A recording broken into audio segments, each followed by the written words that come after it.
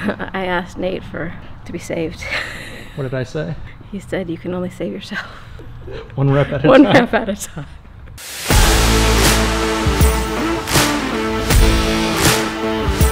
Hey, what's going on, everybody? I am here joined by Shauna and Megan. We're going to be hitting a minimalist workout, and we're going to show you how to get a great workout without much at hand. Stay tuned. Dumbbell for a chainsaw row, and then dumbbell for a farmer carry. An overhead carry. So same dumbbell, probably. I'm gonna do a 50 just to keep things moving. Yeah. Just checking the notes. Yeah, it's time to work on our sustainable conditioning. So kind of the first half of the workout was hot start strength. The second half of the workout is conditioning. And for conditioning, we're gonna have a mixture of sort of body weight movements, a couple dumbbell movements, and then some core movements. And we're just gonna do 8-minute circuits where we just move continuously, and then we'll take a short break and then do another 8-minute circuit, move continuously.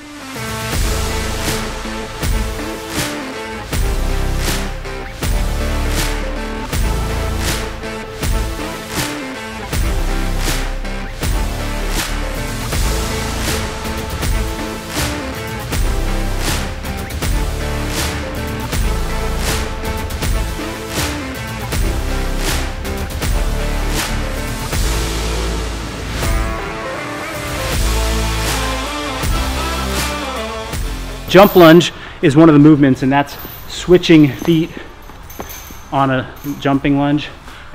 A scale down from that would be a switch lunge, where you stop in the middle, plant both feet. So you'd go lunge, stop, lunge, stop. That gives you a little bit less intensity and time under tension.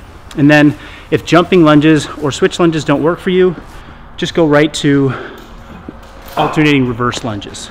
Those would be the simplest form of a lunge.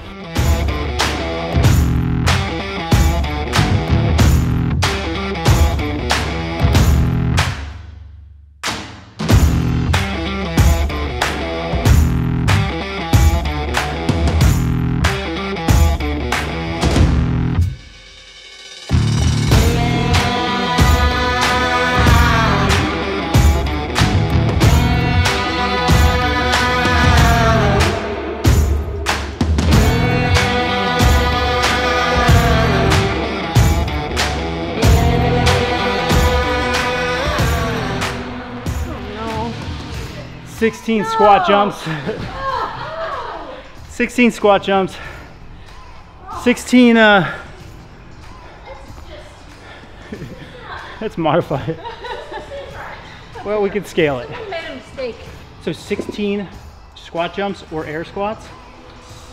16 tall plank knee to elbow, so right left equals 1. And then cross body carry. Okay. Down and back, switch arms, down and back.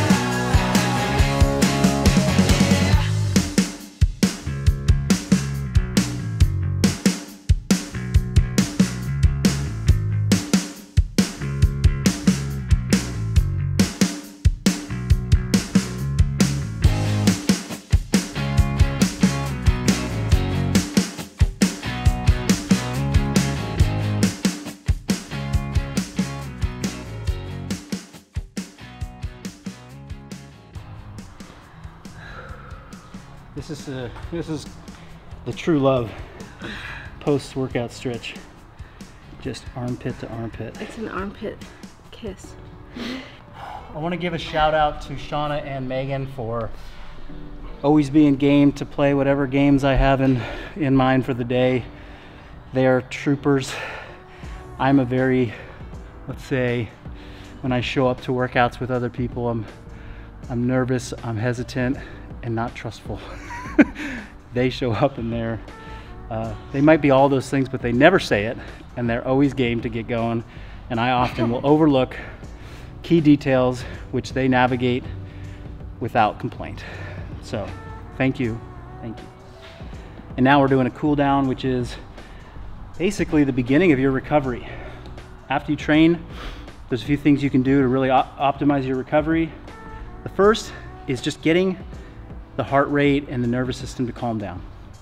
You do not want to go right into your day with a very sympathetic, active nervous system, right? Fight or flight. You were just in a fight with your workout, and now let's get back into rest, digest. So a great way to do that is maybe some static stretches where you're not going like to the deepest position possible. Just a position like this where you can do some calming breaths in through your nose, hold, so nasal breathe, do some hold, like some breath holds, slow exhales. And that's the first part of the recovery. The second part is, range of motion work, starting to do some stretches. So these stretches curated by Coach Adam Fetter on the FBB team to really highlight what we've done in that particular session. Today was a big upper body day, so we opened up the triceps, the lats with that single arm wall stretch. Now we're doing shoulder extension. Next up, we're gonna do some T-spine or spinal segmentation or cat-cow. You do that a couple times and really just give some love to those key areas while also bringing your heart rate and your nervous system kind of back to baseline. And then after that, you want to hydrate and then fuel your body with some good food. So those would be the things that we'll do after this. But we just wrapped up that conditioning, which was 18 minutes start to finish with 2-minute rest in the middle. And it was spicier than I thought it was going to be. I'd love to hear their thoughts on this, but you know, a couple very simple movements with body weight. Set a clock, go. Get a great stimulus on the shoulders, get a great stimulus on the legs. I thought the core work at the end with the tall plank knee to elbow was great. So those are just my impressions at this point. Gosh, I mean, anyone that just wants to really stay consistent through the holidays and they can't get to their, regular gym or even have access to their own home gym and they want to keep working out, I think that this is a great way to stay consistent through the holidays.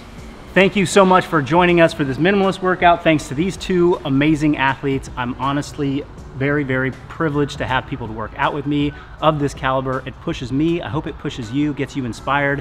Head into the holidays with these minimalist tips and hope you have a great holiday season.